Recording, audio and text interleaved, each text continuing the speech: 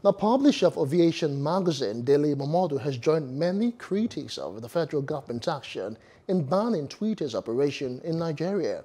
According to him, NBC's order to media houses to deactivate their Twitter handles is draconian, and against the ethical demand of journalists. He asks journalists to remain undaunted in the face of the new regulation.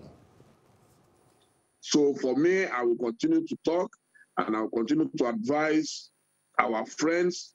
Yes, talk, write responsibly, but nobody should ask you not to use the basic tools of your profession. It's like someone asking you to tear your certificates.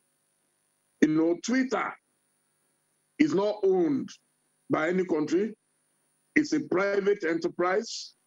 The choice of the president to join Twitter was also personal.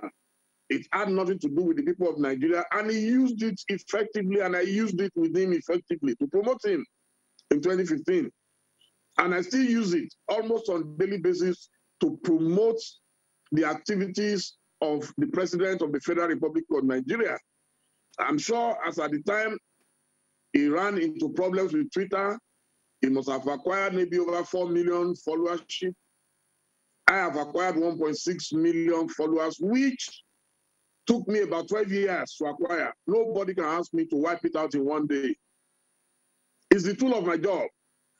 The president has the freedom to delete himself voluntarily from Twitter, but he cannot delete 40 million others from Twitter because we don't work for the presidency and it does not own us, and it cannot curtail our freedom from doing our jobs to the best of our abilities.